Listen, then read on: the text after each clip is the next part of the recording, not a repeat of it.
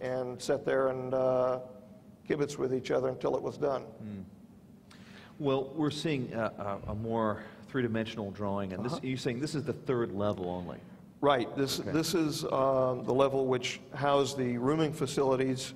The triad that you see on the right were the fourplex rooms. Mine was actually on the first triad in the background on the right corner of the diamond. That's when I was staying there, both invited as well as uninvited. Well, give me a sense of this. I mean, this is your first time there, and you're only addressing each other as numbers, right? Yes. Okay, so they take you down, and I imagine there's different colors on each level. There's different security men on each level. Well, give us an idea of what went on. It's the same security unit. Same security. It's the same security unit. Whack and Hut? Oh, no. Whack and Hut's not allowed in there. The SRT and the CRT units, who do the so-called camo dudes, as they're, I guess, called, they are external and Groom Lake security. The Papoose Lake Security is a separate unit involved with the United States Navy. And the reason why they're involved with the United States Navy goes back to the original reason for the inception of the Papoose facility. The Papoose facility is a biological, offensive as well as defensive biological warfare facility. That's why it was originally created. First time in, I didn't see that floor. The first time in, we were taken to the debriefing room that the book room, so to speak, with the blue binders that Mr. Lazar accurately represented to the public. And we were told what to read and where to read. After that, and I want to be as polite as possible, but the facility that I was in, while it may have been the same facility that Mr. Lazar was in, he was in the facility for, I understand, some 3.5 months, on and off. I spent on and off a good few years directly involved with that facility. And from the position of the Galileo bays that he accurately described, all the way down to the 4-1 number, it's the only facility in the world.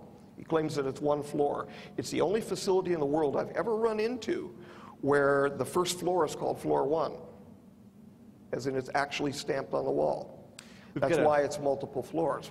Get a little more detail here. You can't see that from Galileo, though, with all, due deference to him, that if you're restricted to the Galileo bays and the avionics bays, you can't see that. Here's a little more close-up drawing. And now, was this a place that you stayed indefinitely, or were you brought back every single day? What was the time frame like? Well, I was only actually put into that residential bay, the one in the upper right-hand corner, only put into that residential bay after a couple of years actually working in and out of the facility. The majority of time we were brought in, and this is after we were cleared for level 4. We went down, were badged in, went through the cleansing process and all of that business, and then were taken to the Aquarius briefing room, which was right in front of the bunny room, the B1 room. So were you weighed, inspected, and detected? What was the screening like? You don't get into the areas aside from certain engineers into the Galileo Bay and the storage facility, which used to be the propulsion facility, but they ended up moving that, some of it over onto the first floor area, deeper in, and some of it down to the second floor, because some of those propulsion units, I can't get into what exactly they're used for, but some of them were used for weapons. They were changed, back engineered into some weapon applications. But you were thoroughly screened in entering the facility and leaving. I never got in past the nurse's office without being stripped.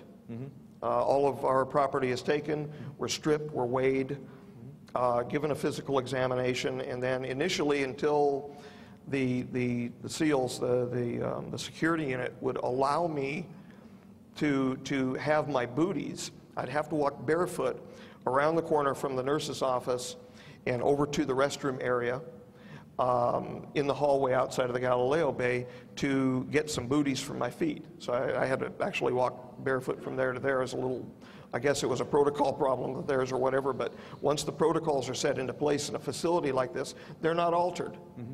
So the Navy SEALs were providing security at this? I didn't really say Navy SEALs. I said the SEALs.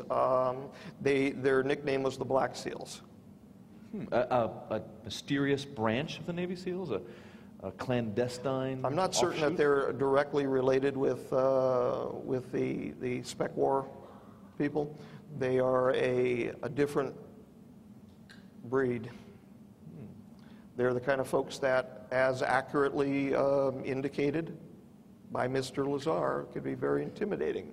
They carry firearms, they carry automatic weapons, and it's called walking the line up there. There are lines painted on the floor. They are stationed in various locations in the facility. Given that the fact that the facility may still be there, I don't know. I haven't been there for a while, so But tell me about this God only knows. concept of having to stay on a line. There were blue and red lines on the floor, and you were instructed where to walk and when to walk. Initially, if you come in and you work in a new job, you don't know what you can get away with and what you can't get away with. So what do you do? Okay, honestly, what do? You follow all of the rules as exactly as you can. So when somebody is new in a facility like that, they're feeling oppressed by the weapons. It's an oppressive environment. It's protocol driven. What do? You follow all of the rules, and you don't know what you can get away with. After you've been there for a while, you learn that you can kind of slow down in certain places. So after I was given an H badge, when I was able to actually take a walk in the facility, that because of the good graces of the #1 guy, I was allowed to walk around a little bit, but I was still not allowed to stop and look through the bay windows down over looking at the craft. I could slow up and glance, and down near the end, I'll say down at the end of the hull for the Galileo Bay is where one of the security units was posted. I would go down next to the end, say hi to him, and he'd nod at me, and I would turn around and walk back just to see what I called the chocolate drop. There was a small triangular ship near the end of the 9 bays that looked like black liquid mercury. It was beautiful. It looked like this beautiful little triangle. There were no corners on it or anything like that, and it just sat there, and it appeared to be setting above the level of the ground. No noise, just sat there. And I loved to look at this thing when I was allowed up there, when we weren't event-driven. And what shape would you say that this craft took? It was generally triangular. Generally triangular. It was smaller than the back-engineered stuff that the good folks in the public have seen wandering around the skies, the triangular ships. Those are all ARV craft. They're back-engineered defense-related craft in case, well, they would be used in case they need to be used. Did you get any information about this craft while you were there or after, about its origin or its functionability? Nobody would speak with me about it. And the point that I was making about it is I would kind of stop and glance. And if I would slow up too much, I would hear, "Walk!" And so I would continue walking. And when a guy is carrying an automatic weapon and yells "walk," you tend to obey. Yeah, you do, until you figure out what their limits are. And some of the limits that we got to when we finally got together as a unit for Aquarius, and when we were finally told what we were dealing with and with whom, we started making fun of them a little bit. We didn't like being treated as monkeys up there. You realized that you were a little too valuable for these guys to be ordering around like a gym coach. No, they had a job to do. But at the realized... same time, I am kind of a, not just that I attended UNLV as a rebel. I'm kind of rebellious. I've always been kind of rebellious, so this was after I was thumped to be the working group leader for Kaela. I kind of led them in a mini rebellion coming out of the chopper and things like that. This is when they stopped taking the buses from Groom, that god-awful bus. and they choppered us over to Papoose. And we would do the monkey routine down the walkway leading into S4 and actually walk like monkeys. Really? Just to irritate them. Well, yeah. But it was clear though. It was clear though. There was a set of blue lines and a set of red lines. We were supposed to stay inside of the blue lines. If we would step outside of the red lines, this is outside the facility, they would shoot us. right. And it was made very clear. So as long as we were doing the business inside the lines, they wouldn't shoot us. Yeah. If you're acting like a monkey within the line. Yeah, that's after we were there a while, though. Yeah. After I was there a while, You get to when know I them. came in there, I had exactly the same impression Yeah. that Bob mentioned. These folks have guns and they'll shoot you. Yeah. And my eyes were, that big around, just like everybody else's, I'm sure, that went in there. Unless you're a little, enjoy that kind of thing, and I don't. Well, in the interest of time, let's move to where you're starting to examine these biological specimens. And you're dealing... Papoose, you mean? Right. And you're there, and you've been going through this, but it dawns on you at some stage that these things did not originate from anything that you were familiar with.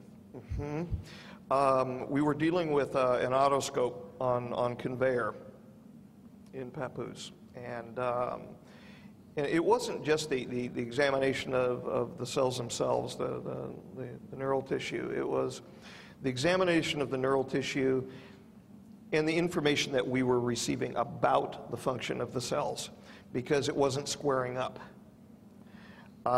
There were certain invaginations in the internal membranes in the cells which were not normal on what's called endoplasmic reticulum. And these invaginations led us to believe that these were actually engineered cells. So my first thought, in fact the thought of the guys, was that we were dealing with some sort of a biological warfare agent. We knew that the history of the facility was set up for biowarfare, so we were basically, we thought, dealing with a potential Andromeda strain, and they didn't want to tell us about it. So they brought in, we finally rebelled, actually as part of the Aquarius unit, totally rebelled and said, look, we're working with the disubstituted purines, the reversing-like chemicals to cause dedifferentiation in the cells. And things were not, we were not able to accomplish the goals that they were asking. And we finally said, we're not receiving enough information as to the origin of the tissue. Well, they brought somebody else in at that point. He was the ramrod to put us in line. And after working 6-8 months with the ramrod, he finally gave up, and he rebelled. And when that individual rebelled, then we were finally told with what and with whom we were dealing. And what did they say? We were informed that we were dealing with extraterrestrials, at which point I sat there and I didn't really know how to take that. And in fact, one of the gentlemen, Bob, who's now, Robert, who's now, a different Bob, not Mr. Lazar. I never worked with Mr. Lazar. This other Robert, he basically said, I don't believe you. And I think most of it, because he and Stephen had worked with the project for years prior, it was like, why didn't this dawn on us earlier?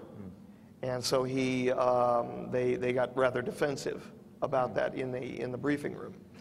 And we were finally advised with whom we were dealing, given briefing books to read, the Defense Technical Intelligence Center, the briefing books. Those blue books, as part of the King Tut books, as they were called, the King Training Update tapes, they had a DTIC on them. And I didn't know what that was for years and years and years. DT? Right, for Defense Technical Information Center. All right. And they didn't come from the Defense Technical Information Center. They just got the books from there. Okay. And I thought it was like, really important at the time and all of that, but that's just where they got the binders from. They were like hand-me-downs. We were finally brought into past the BL4, which was a joke. It was not a BL4 lab, it was a 3+ lab. You're talking about the level of quarantine that's associated with that? Associated with infectious agents, the risk groups which are normally considered